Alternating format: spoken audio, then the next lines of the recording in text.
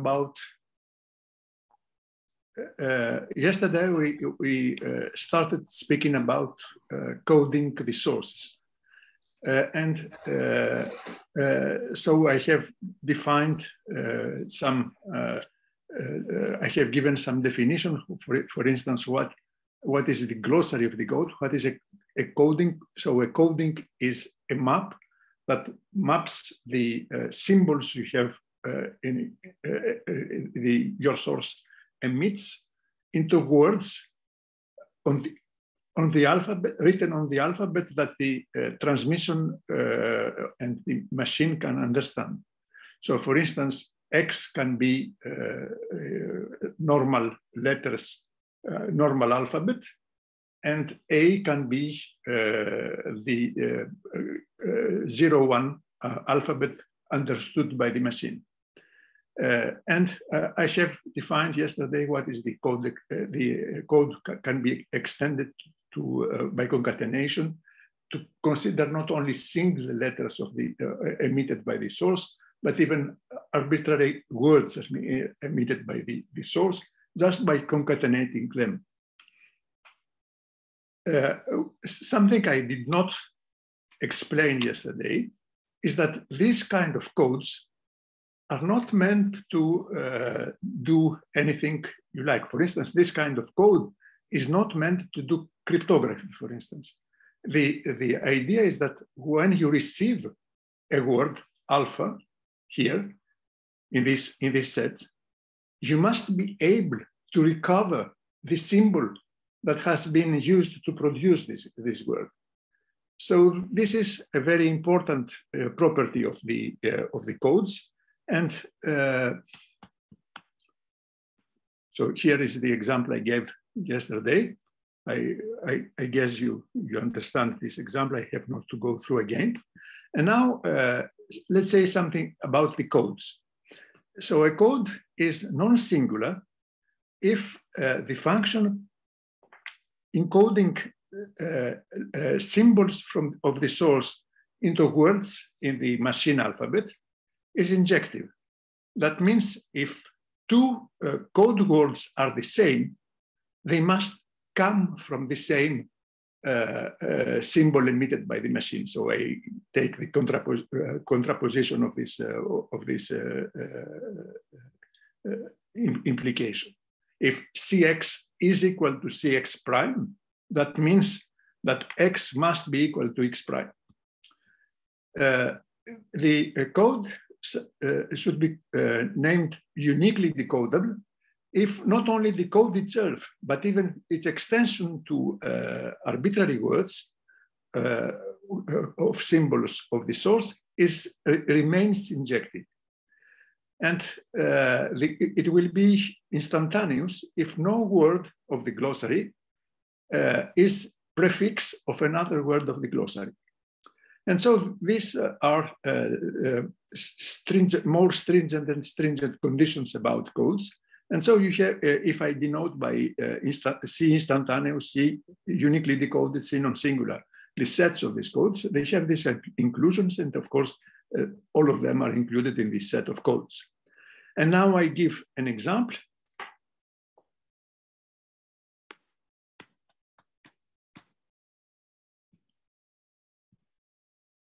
I give an example. So suppose that we have four symbols, 1, 2, 3, 4 emitted by the source, and you wish to encode them into 0-1 alphabet.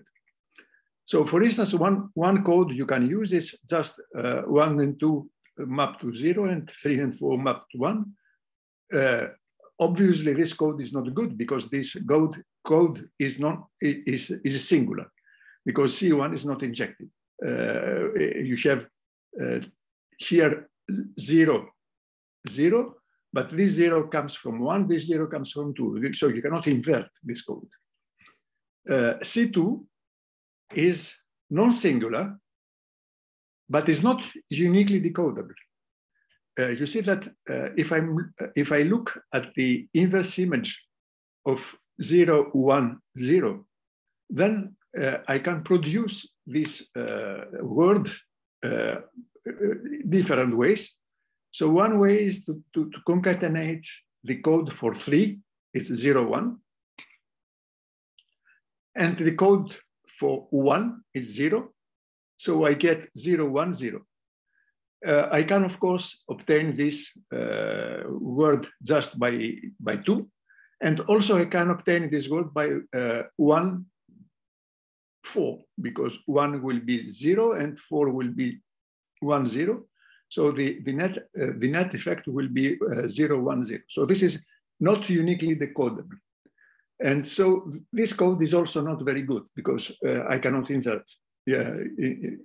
C3 is uniquely decodable, but is not instantaneous because the code word 1, 1 is prefix of the code word 1, 1, 0. But nevertheless, there is no ambiguity. I can correctly decode the word alpha to get the original message. And of course, C4 is the best one. This is an instantaneous code. But the 2 last columns are good codes. Now you know already a code that does not fall in the good situation here. And there is a very precise reason why it's not like that. So this code is the genetic code. So the cell is the function. One of the functions of the cell is to produce proteins, and the proteins are constructed out of amino acids. So there are 20 amino acids, 1 to 20, and the 2 last ones are just stop symbols, but they are considered as 21st and 22nd amino acid. So the set A I have to use is this set of letters. So the set A is a 22 element set. Now, you know that on the DNA or RNA sequence, there are these are sequences of repetitions of 4 letters, A, C, G, T. Or so that means that I have from this side I have 22, from the other I have only 4. So 4 is not enough. So in fact, the DNA is read not single by single basis, but groups of 3. So codons, what is called codons, are strings of 3 .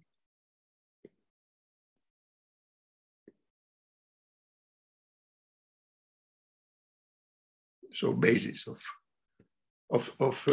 the so now you see that 3 letters of the basis, and so basis is in the set A, C, G, and T.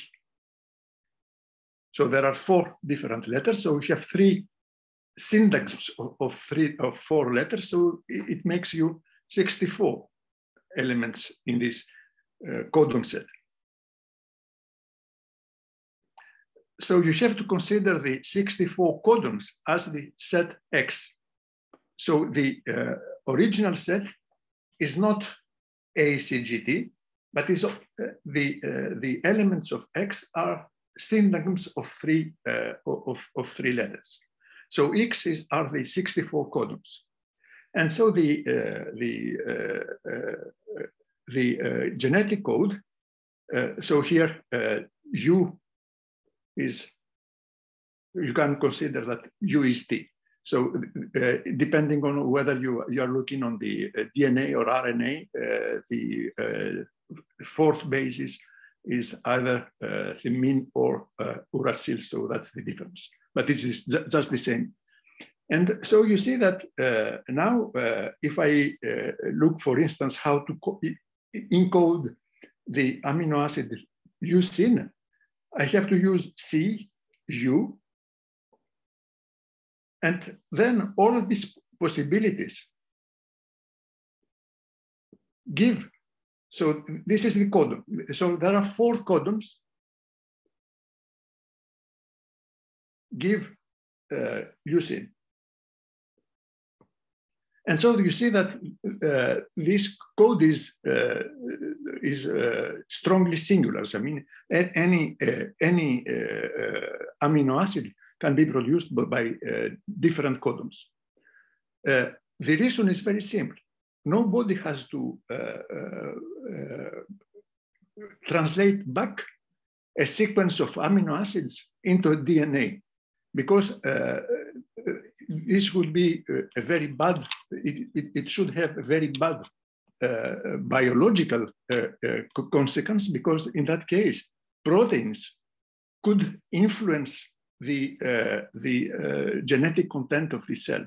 And this is, of course, very not even thought in biology. So it's to be, the genetic code must be protected against attacks of outside attacks. So that's the reason why the code is not, there is no reason that the code to be non-singular. Moreover, the letters here, I just use letters, but in fact, they are not letters, they are just macromolecules, chemicals, with very precise stereochemical conformation. And when they match on the DNA strand, they must fit together. So since they must fit together, you have to pay some energy to let them fit together.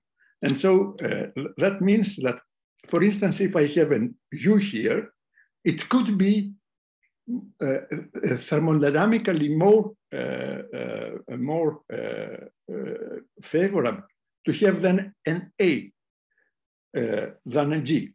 That means that the next codon on the DNA should be different. So that's to imply that the codons are not just IID variables. They are not independent and identically distributed variables.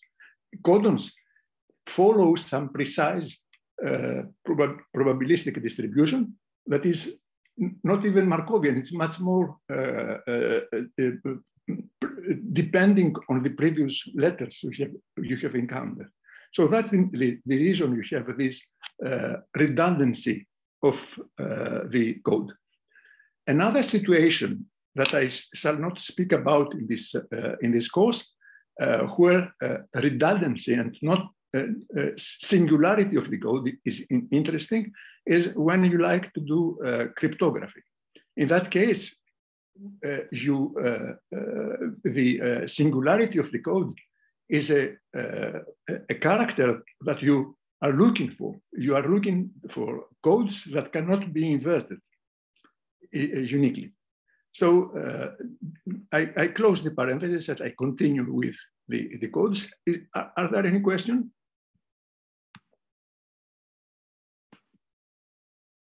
Are there any questions? In the room or in the remote participants? No. Okay. Now, so here I concentrate on codes that must be inverted. So these are codes used in communication. And of course, as I told you, the unique decodability of the code is an important character. So I have to have conditions under which a code is uniquely decodable.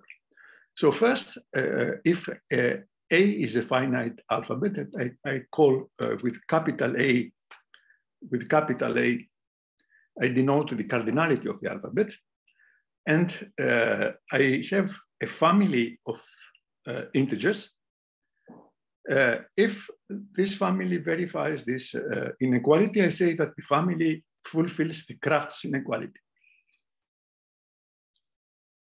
Now, the theorem is the following. If I have a code X, from X to the words on the alphabet A, this code is, if the code is instantaneous, the family of the lengths of the code words fulfills the Kraft's inequality. That means the sum of A minus Cx, when I sum on X, is less than 1. Conversely, if I have a sequence of integers that fulfill the Kraft's inequality, there exists an instantaneous code such that the length of the code words, the lengths of the code words, have this pre-assigned family of L as lengths. So the proof is very, very easy, and I give it here. So suppose that I wish to show that if the code is instantaneous, then it must fulfill the Kraft's condition. So the words of A star have different length that are code words.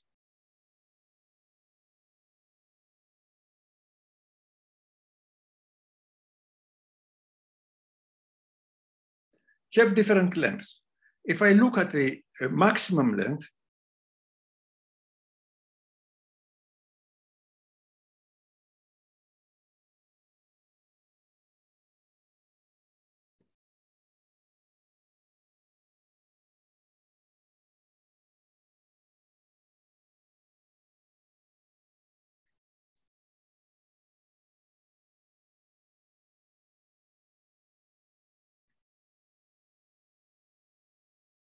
if I look at the maximal length, then I can, that means that the code words will be words of length at least, at most capital L.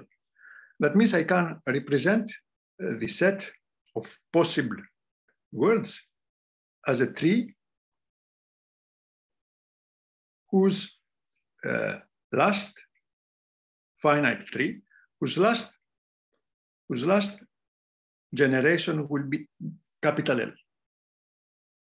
Now, suppose that I have already ordered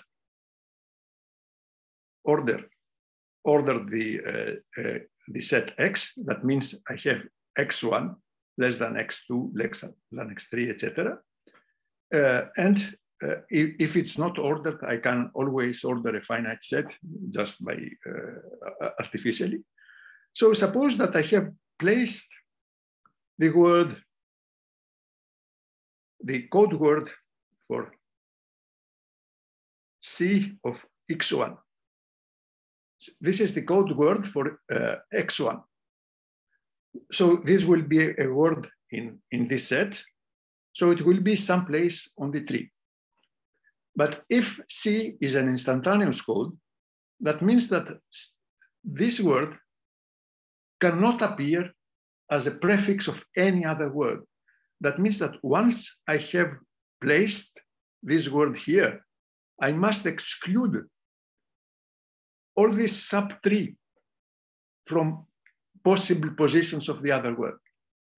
So I have excluded, in that way, I have excluded 2 to the power, A to the power L. So here I have A equal to 2, but anyway, here is A, L minus L of X1. I have excluded all these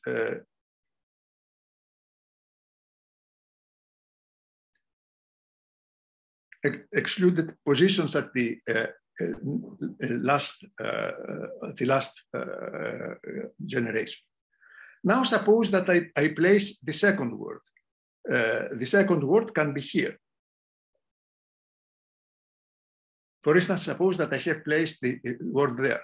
That means I have again to exclude A to the power L minus L x2, again excluded. And in fact, if I have to be able to place the code on this tree, the total number of excluded words cannot exceed the total number of the last generation. Otherwise, there are not enough place to put the code. So the condition is that the sum of A L minus L xi for I in the family of the code words cannot exceed the total number of nodes at this last generation, cannot exceed A to the power L, because the last generation has A to the power L nodes. So simplifying by that, you see that this means that the sum of A to the power minus LXI is less than 1. So this is the condition. So an instantaneous code must verify the Crafts condition. And now for the other way, it's just the same thing.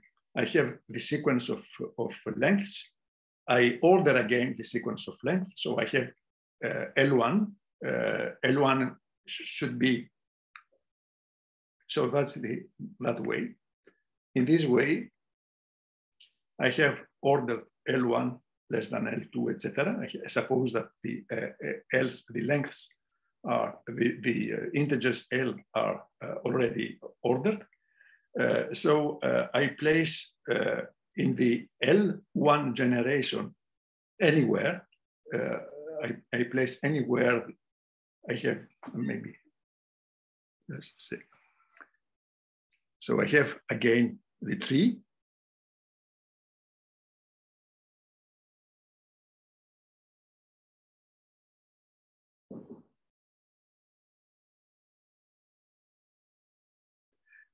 So suppose that L1 is 1. I have placed some, in this generation, everywhere where I like this, and I assign the code word for the word x1, for the symbol x1 at this place. Now, this will exclude a certain number of vertices at the last generation. But since Crafts inequality is fulfilled, that means there are remaining positions available. So for if I am to place L2, I try to I choose a vertex at the end, and then I place at the generation L2 CFX2. And of course, this excludes me all this excludes me also the Craft inequality is still fulfilled. So I can always find some position where I can place CX3 and so on. Is it clear?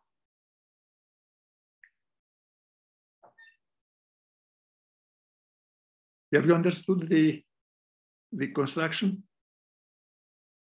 No answer.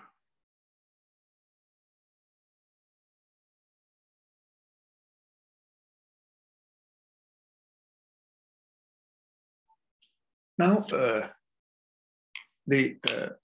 sorry, Dimitri, we were muted. So they tell yes, they understood. Understood, okay. Because since the beginning, we are muted finally. When we speak, we don't, you don't listen. It's good, they understood. They understood, okay. Okay, now some words about optimality of the code. So the Crafts inequality guarantees that there is an existence of an instantaneous code whose lengths of code words are preset to the length Lx. Nevertheless, the code, you see in the construction I did of the code, I can, any permutation should be acceptable. But if the LX are not constant and the underlying probability of X is not uniform, there exist codes that are better than others, in the sense that the average length of the code should be shorter for some choices.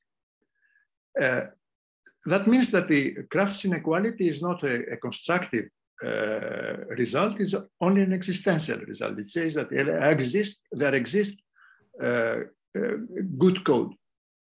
But to get optimal code, I must minimize the average length of the code. And so the average length is the weighted sum of the lengths with the probability, the underlying probability, under the constraint that these numbers LX must verify the Crafts inequality. So this is the constraint. So the traditional method to solve this problem is just using Lagrange multipliers.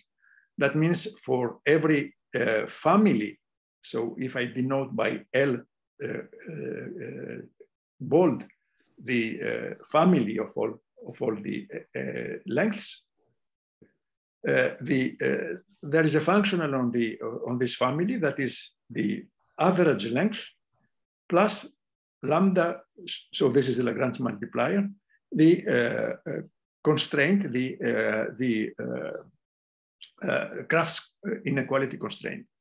And on deriving, we get this, on deriving by LX, so this is elementary, we get this equation. If you saturate this equation for fulfilling for saturating the Crafts inequality, you get a lambda, and then you can replace, and then you, so lambda here will be 1 over log A. And finally, if you consider the optimal length, this optimal length will be given, optimal length, its length must be in quotation. I explain you why. Optimal length should be this number here. So with lambda, so px essentially. And that means that Lx is just the logarithm of px. The problem is that L star has no particular reason to be an integer. So for instance, suppose that I am in cardinality 2 for the set. If the probabilities of appearance are not powers of 2, there is no reason that the logarithm of px is an integer. So these numbers L star are not necessarily integers. Nevertheless,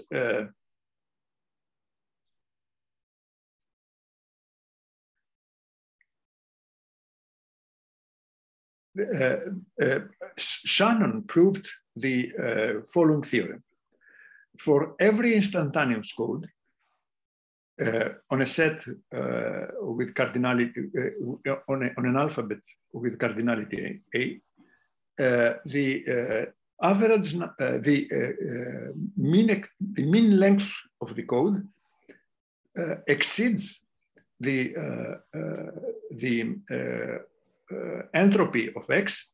So the subscript A here means that HA is minus sum of Px logarithm at base A of Px. So it's not logarithm 2, it's logarithm A. That's the meaning of the subscript A here. And this inequality holds as equality if it happens that for all x's, the probabilities are inverse powers of the cardinality of A to some integer. So this does not happen in general, so it is a condition on the probabilities. So the proof is elementary. So you introduce a new probability vector R in that way, and you compute the average length minus the entropy. Then this is the expression. Just replace. You arrive at this expression if you use the vector R. It's just elementary operations. I don't have to spend time on them. And you see here, you recognize that here I get the Kullback-Leibler contrast for vectors P and R. And here I get the logarithm of 1 over the sum appearing in the Kraft's inequality. But this is always positive because D, the Kullback-Leibler contrast is always positive. And since the Kraft's inequality is verified, the logarithm of the inverse will be always positive. So that gives you the inequality appearing in the Shannon's theorem.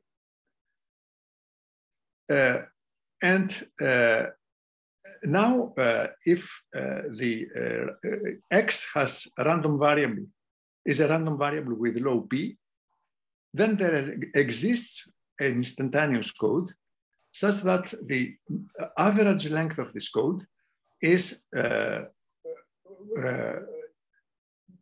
between the entropy and the entropy plus 1. So again, the minimizers coming from the Lagrange multiplier method are not integers. So L star are not necessarily integers. Nevertheless, if I am looking at the interval L star plus 1, this is an interval of length 1. So it contains necessarily a unique integer. I call Lx this unique integer. Is it clear, or say it again? Students, reply. Yes, yes. It's okay.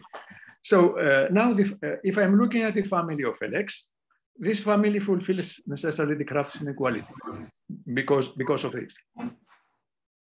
Hence, by Kraft's theorem, there exists an instantaneous code admitting the family of L as lengths of code words. And from this inequality, so I recall you that this is just minus logarithm of px. Multiplying by px and summing up over x, I get that the entropy will be less than the average length and less than the entropy plus 1. So the entropy and the optimal and the length, the average length of the code are within one unit. I mean, they are very close to one another. And you see that, you remember that the instantaneous codes are a subset of the uniquely decodable codes. So since the set of uniquely decodable codes is larger than the set of instantaneous codes, you can ask whether the codes that are uniquely decodable and verify the Kraft's inequality are better than the instantaneous code. The answer is no, because Macmillan's theorem says that if every uniquely decodable code verifies the Kraft's inequality, and conversely, if you have a sequence of, if you have a family of integers fulfilling Kraft, then there exists a uniquely decodable code such that it admits lengths of this size. And so that gives you, I don't prove this. The theorem is, it's easy, but I don't want to spend time on this. But more, I would like to give you an algorithm. There are many other algorithms, but I give you just one algorithm of how to produce a unique, how do you produce optimal codes. Let me see.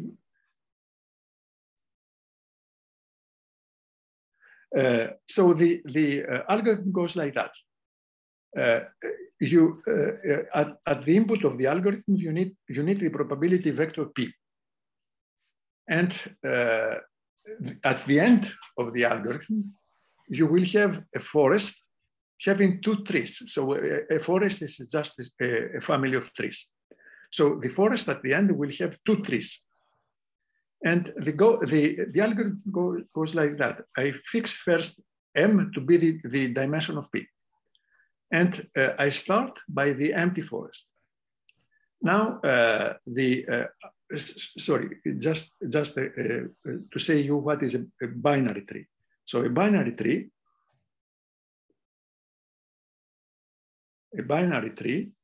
has 0 or 2 children at every node. At every node has either 0 or 2 children. You cannot have one child. Now I start. So I will be.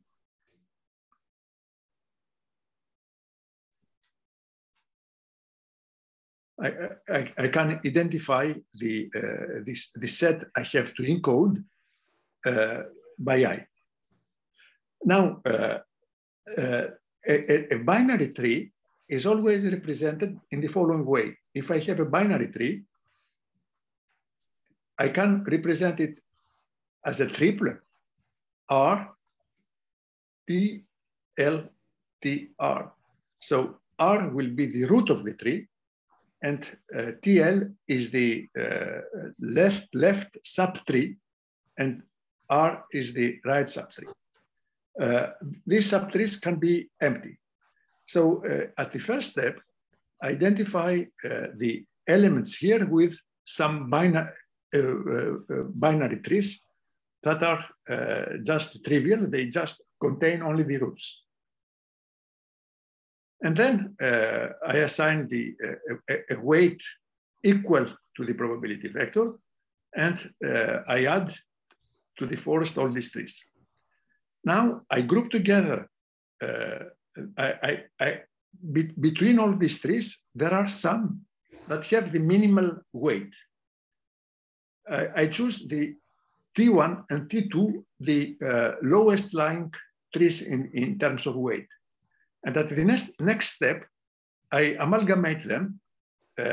So I add a new vertex as the root of the amalgamation. And I add this new tree.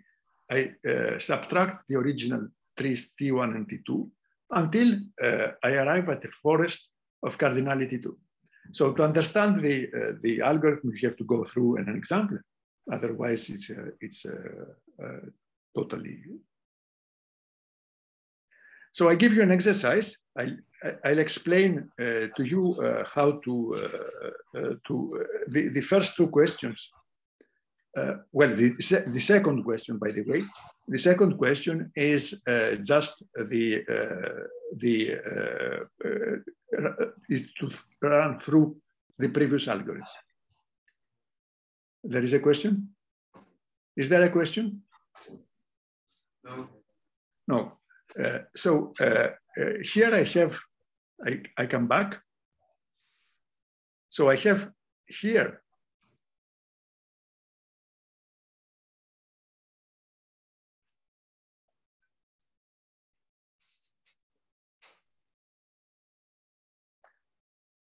a set of size 5. And as vector here, I'm using 1/2, 1/4, 1/8.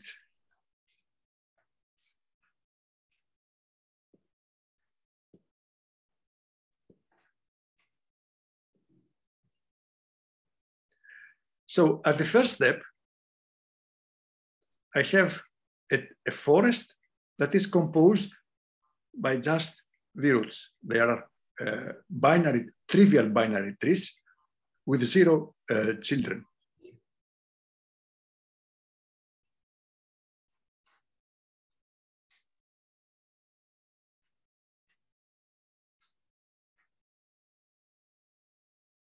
So that's the forest at the first step. Now the two trees with the smallest weight are D and T. So in the next step, I leave the other trees like as they were, and I amalgamate the two. So I have a new vertex. I call it D, E, and now E. So I have now a forest composed by 4 binary trees instead of 5. So the weights for this have not changed, but the weight for this one has changed, and this now has weight 1/8 because it's the amalgamation of 2 weights 1/16.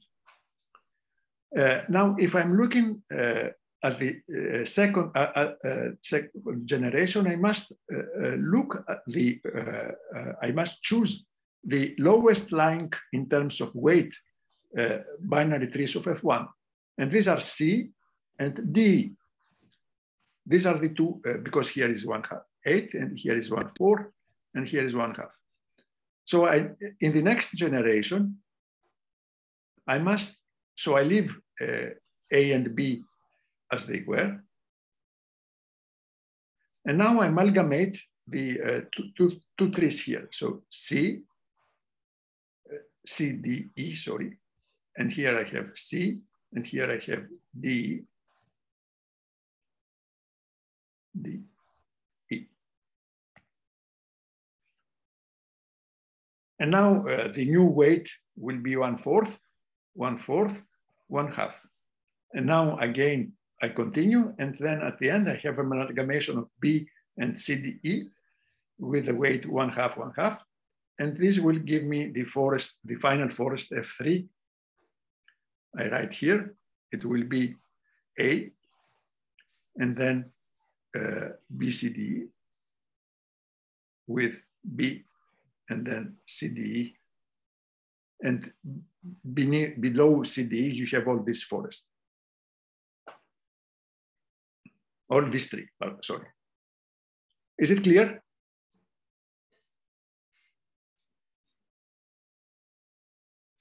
Is it clear how to do? Yes. Okay.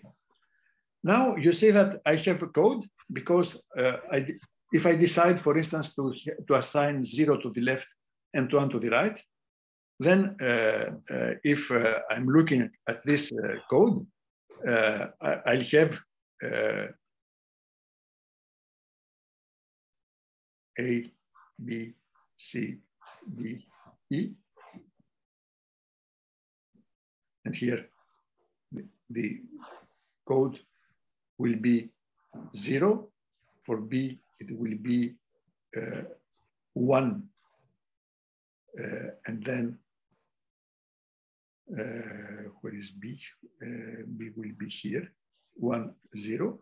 C will be 1, 1, 0. D will be 1, 1, 1, 0. And E will be 1, 1, 1, 1. So you see that I have constructed an instantaneous code in the sense that no code word is a prefix of another. And if I have the extension of this code to the X plus, then I can immediately decode and get the original word. Is it clear? Yes. Okay, so I leave you as homework the other exercise, the other questions. So I answered the first question is elementary. Just you have to compute the entropy of this vector is nothing. So I have answered this second question. You have to answer the third, fourth, and fifth question. So in particular, this one. So think about that, and we'll come back tomorrow. Think about this. Okay. So are there any questions?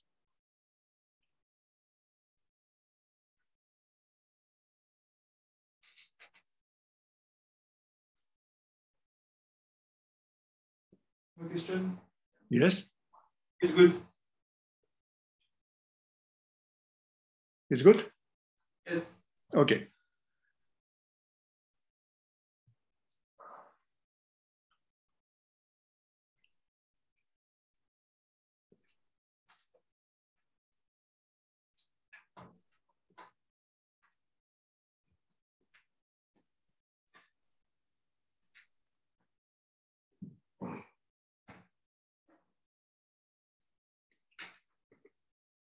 So we come to the now the next topic I should like to cover is about the channel coding.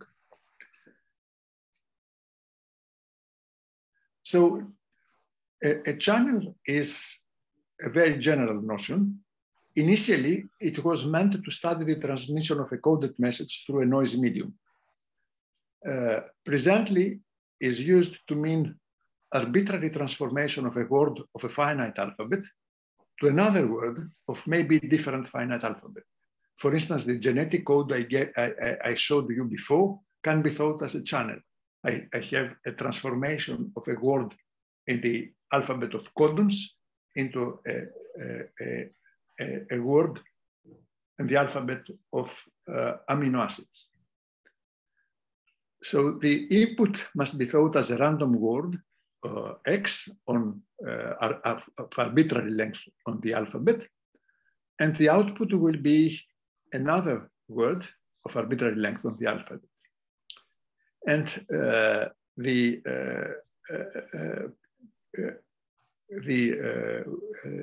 working of the channel will be encoded into its transmission probability, that is the conditional probability of getting output Y, given that the input was X. And here, in this lecture, I assume for simplicity, there are too many letters. For simplicity, I assume that the input and output words have the same length, and that the input symbols are emitted by independent source. So I cannot use this encoding to study, for instance, the genetic code, because the letters on the DNA, the codons on the DNA, are not independent variables. So both hypotheses can be relaxed at the price of more complicated formulas. So this is only to simplify the presentation.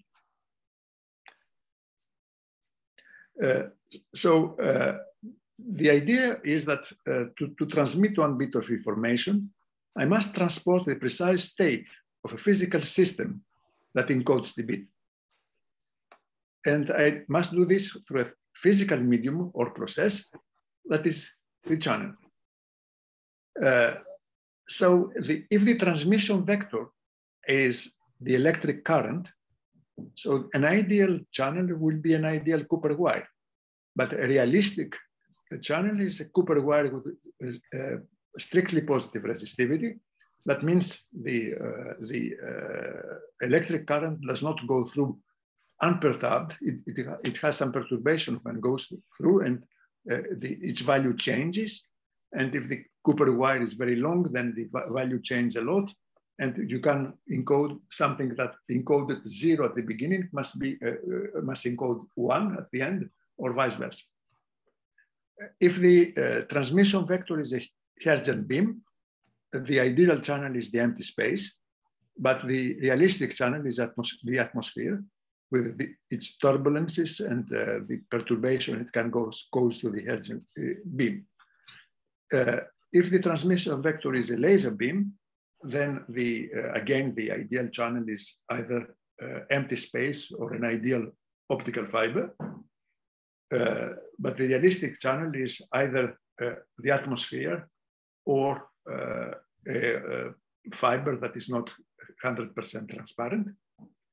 If you come down to more elementary vectors, for instance, one single photon, if you are doing quantum communication, in that case, it will be just one photon and not a laser beam. Again, it will be the empty space or a fiber, and again, the same realistic channel.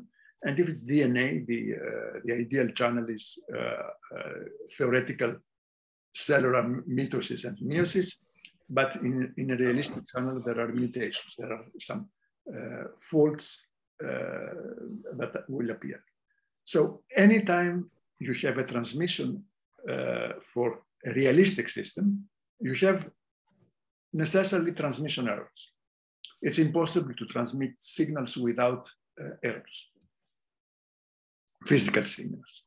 You can do it on paper, but in real life, you will never transmit without errors. Now, here I give a definition of a channel, the Markover modeling of the channel. So simplify my village. So a channel will be a triplet.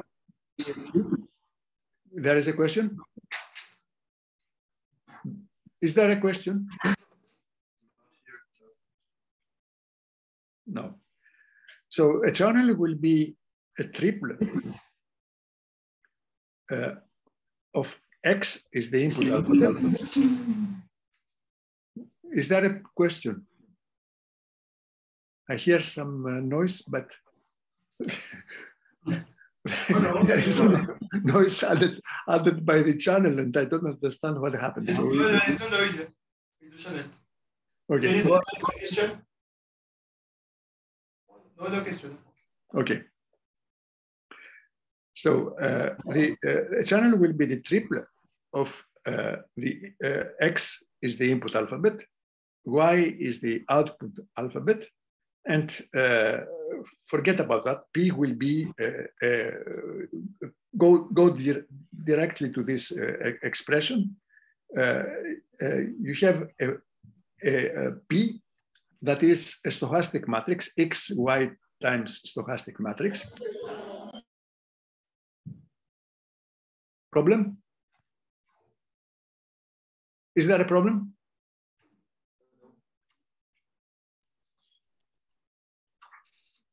Maybe someone else is unmuted. There seems to be some feedback.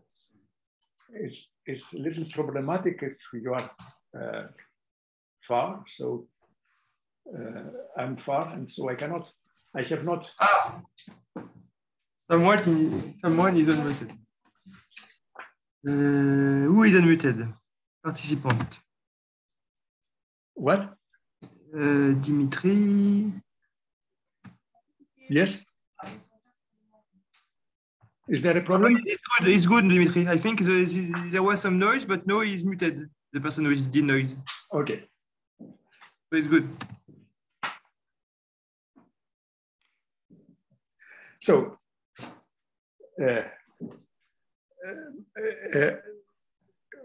so you have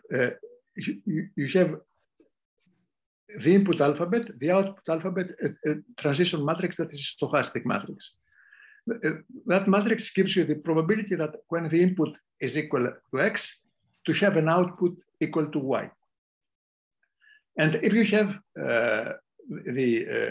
an input that has length n, that means x, a word of length n, I supposed for simplification that the output will have same length, so y will have same length, and the conditional probability will read just the product.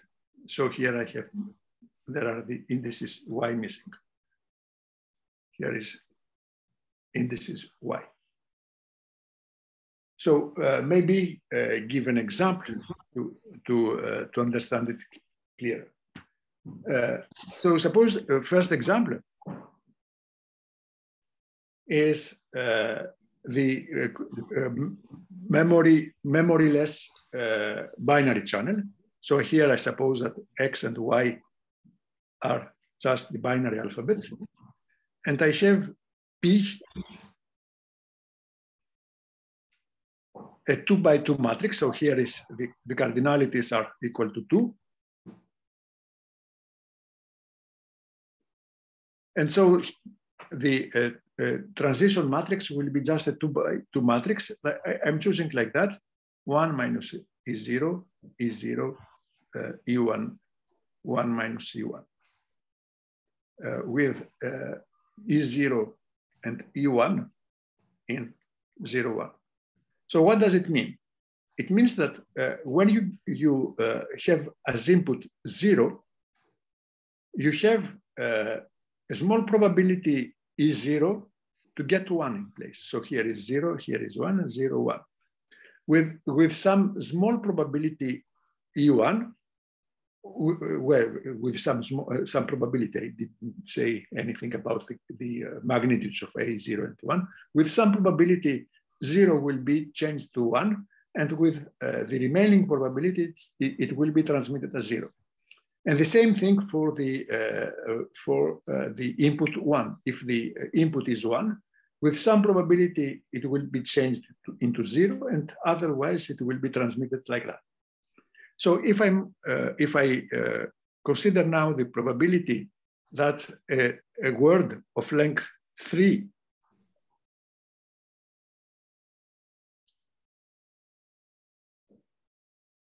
so suppose that the channel is fed with the word X, that is 0, 1, 0, and we get as output 1, 1, 0. What is the probability here? How I can compute this probability? So you see that here the first letter of the string 0 has been changed into 2, 1. So it will be 0, 1. The second is transmitted without any change, and the third is transmitted without any change. And so it will be E1, the 1 minus E1, 1 minus E0. Is it clear? Yes. Now, the second example is to show you that the notion of channel is very general. A channel can be thought also as a code. For instance, if I have X to be A, B, C, D, and A to be set 0, 1, I can have a code. X gives a word in this alphabet. For instance, I can consider the following code.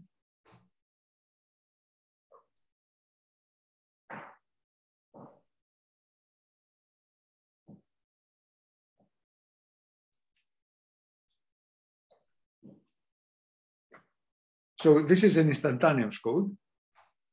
Can be viewed as a channel.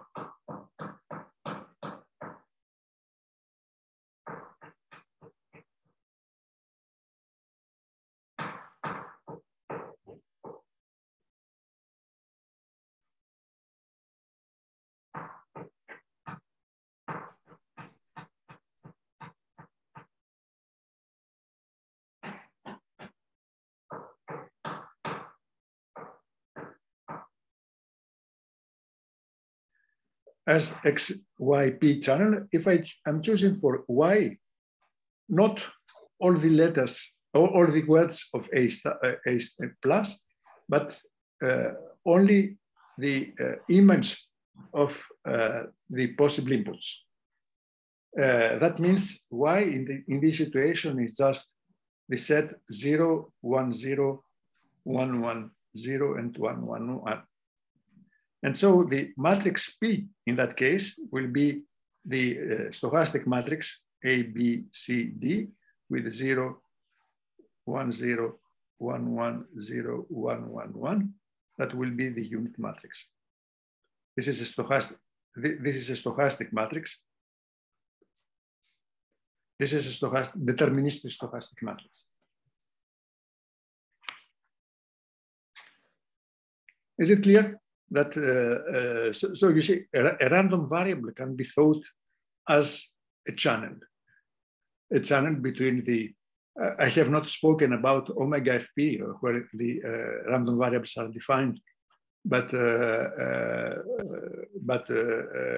Raphael already spoke about the definition of a random matrix or of a random variable on some abstract space omega with values in X.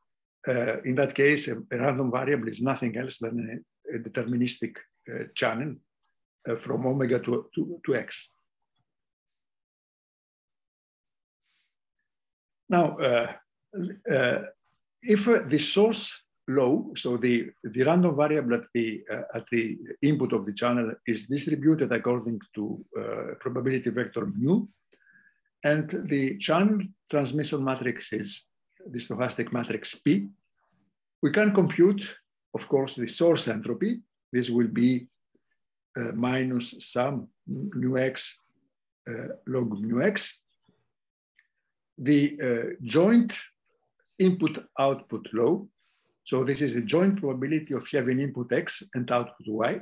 I call it kappa, the probability vector, the corresponding probability vector, that can be obtained through the expression of mu x px. So you see that what I did yesterday about Markov chains, I find it again, because I have a stochastic matrix allowing me to pass from input to output.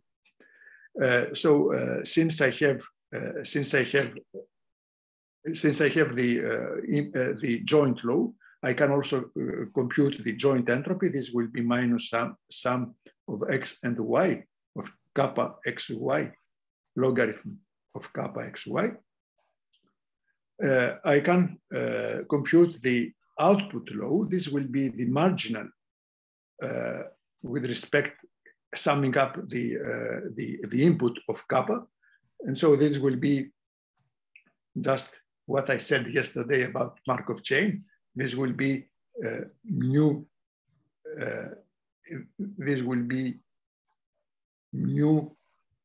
p element Y.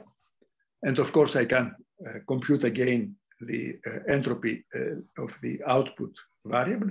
And I can compute conditional entropies and mutual information. And all these quantities are compared in this following figure. So if the length of this strip is supposed to represent the value of H of the joint entropy, then what remains if I subtract the entropy of X will be the conditional entropy Y of X. If I subtract from this, from this HY, what remains is the conditional entropy, X given Y. And what is in between is just the mutual information.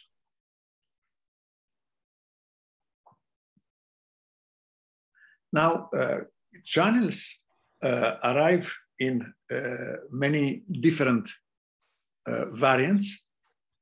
The channels without the lossless channels are those that are characterized by the fact that the conditional entropy of X given Y is 0. What does it mean? It means that if the output is known, there is no residual uncertainty on input. And equivalent, we can show you can show that the mutual information is just equal to the uncertainty of the input. The deterministic channels are those that their transmission matrix is deterministic. That means for every x, there is precisely one y for which the matrix element is equal to 1, and for all other elements it's 0. And if mu is the source law, I can compute the product in that the joint law in that situation will be like that. And it follows that the deterministic channel is one where the the entropy of y given x is equal to 0. And that means that the mutual information will be just the uncertainty of y. That if the input is known, the residual uncertainty on the output is 0. The noiseless channel is a channel that is lossless and deterministic. So both situations. So that means that the mutual information is equal to hx, it's equal to hy. A useless channel is a channel where the mutual information is 0. If I go through the operation, that means that the uncertainty of x is equal to the conditional uncertainty given y. And the same with the condition on the other y. That means the input x and the output y are independent variables. So in that situation, the channel carries no information. The channel acts as a random number generator.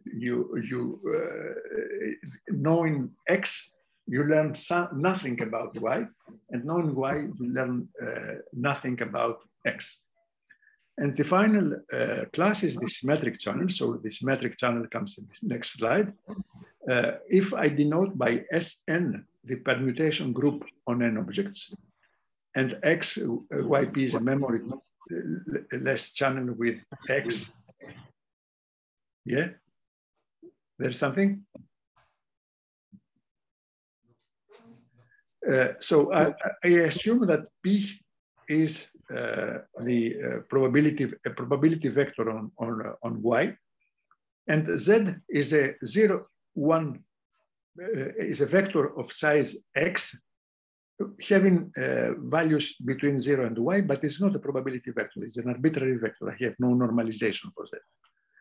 And suppose that for every x, there is a permutation on the set of cardinality y, such that the line x can be thought as the permutation of a given vector, and y is the permutation of the vector z. Then the channel will be called symmetric.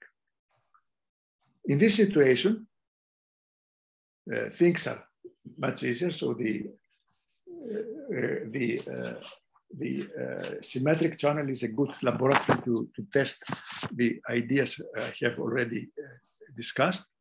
So maybe give some examples of the types of channels. And so the first channel is the lossless channel, is the one verifying this condition on the conditional entropy, and this implies that the mutual information is just h of x. So suppose that x is x1, xm, xm. And suppose that y is split, partitioned into m, m. subsets that are not empty. So I have the stochastic matrix P x y, and so if I'm looking now to the probability that y belongs to the set Bi, given that x is on xy, this will be the sum of y in Bi, probability. Sorry, so this will be probability xi y, and this will be equal to 1. So schematically, we can think like things like that. So you have x1 up to xm. Every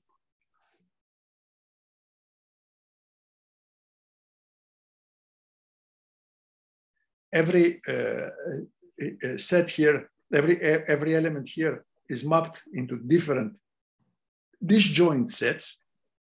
And now you are looking at the probability that x will be equal to xi, given that y belongs to Bi.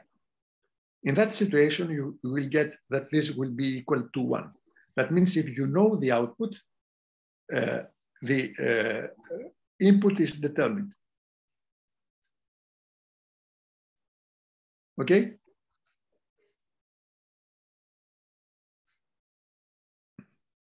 The second kind of channel is the deterministic channel.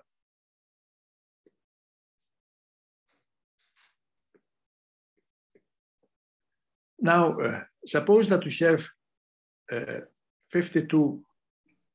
deck of 52 cards that is considered as the Cartesian product of x1, x2, where x1 is the set 1, 10, k, qk, and x2 is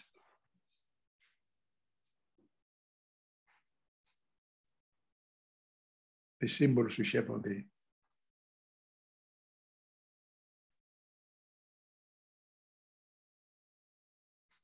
I don't know how to write this, the last one.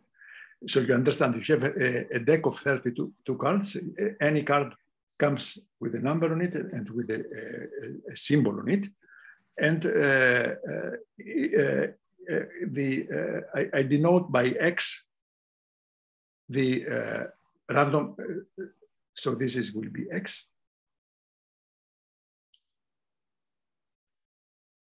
So X will be a random number in X, random card in X, and Y will be, so this will play also the role of Y. Y will be just the sign on it. So you see that if you have X, if you know X, you know everything. You know both the X1 and X2 component of it. So if you know X, you know precisely Y. And so the mutual information between X and Y will be H of Y minus H Y of X. But this, of course, is zero because once you know X, there is no uncertainty on Y, so this is zero. And this will be the logarithm of the cardinality if it's uniform distribution. This will be the logarithm of the cardinality, so it will be 2. So this is a deterministic channel.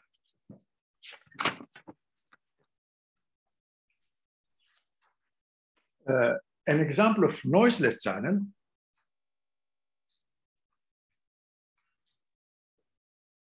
is something that is lossless and deterministic.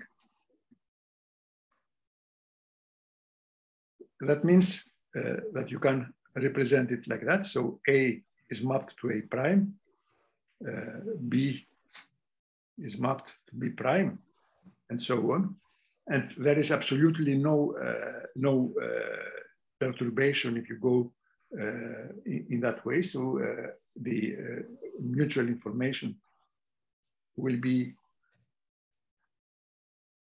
the uncertainty you have on X and is equal to the uncertainty you have on Y. Now I come to the symmetric channel. That's the most interesting. So suppose that I have, I give you two examples. So P1 is a symmetric channel because it's the transmission probability is like that.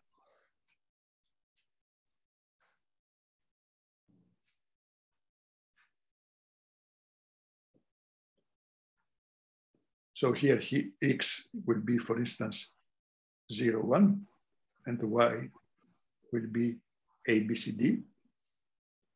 So they have not the same dimension, but nevertheless. So this is a symmetric channel because the vector here is a permutation of the probability vector you get on the second line. And sorry, here is 1/6. Sorry, and now if I'm looking on this vector, this has components 1/3, 1/6, so it's not a probability vector. But nevertheless, if I look at the other positions, the other position is just a permutation of this vector. So P1 corresponds to a symmetric channel. And I give you a second example. This time will be 1/2, 1/3, 1/6, 1/6, 1/2, 1/3, 1/3, 1/6, 1/2. Here, the sets X and Y have the same cardinality, and moreover, this stochastic matrix is doubly stochastic in the sense not only lines but also columns are vectors. But anyway, this again corresponds to a symmetric channel.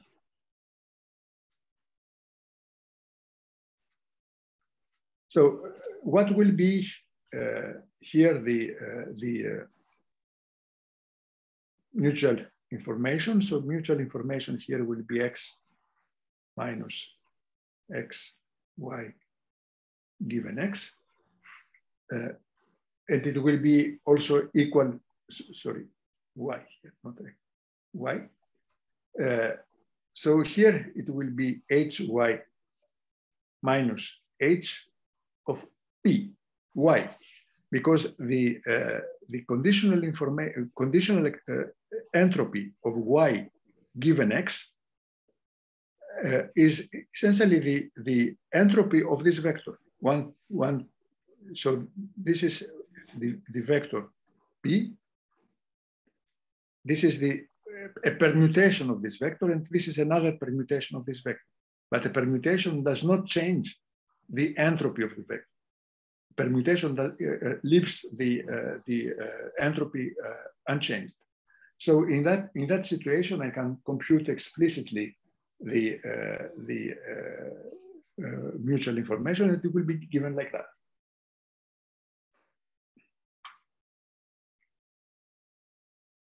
Is it clear?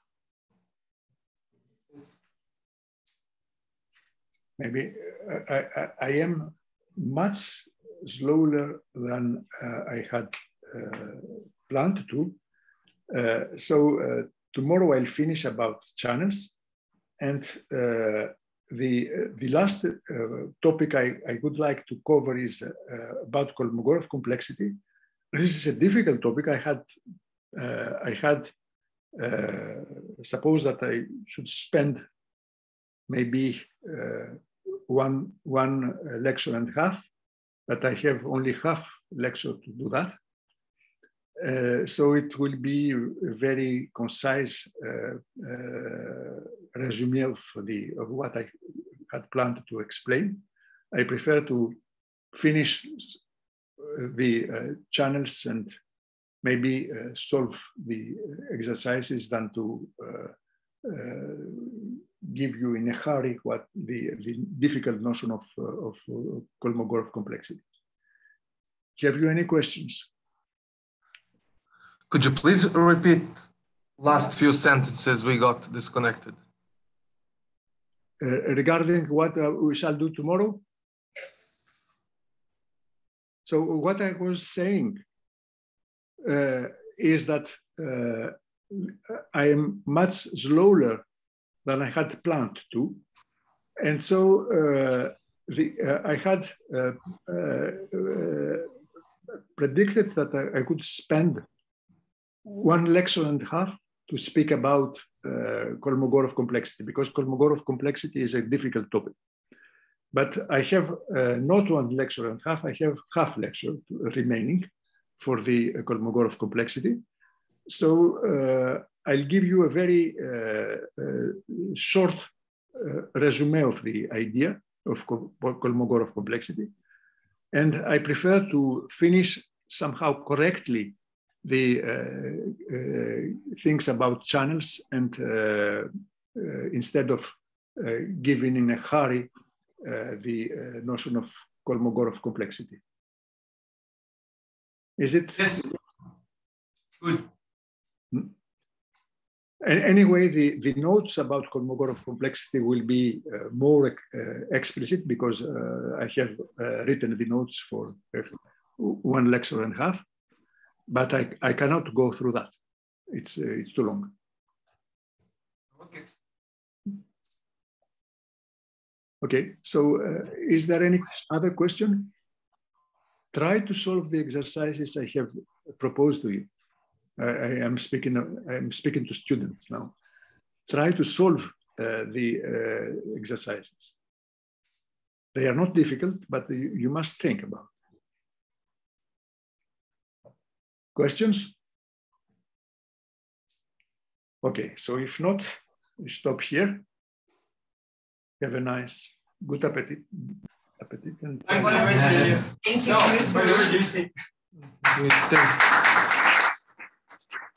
why you applaud? I'll be here tomorrow anyway. Good.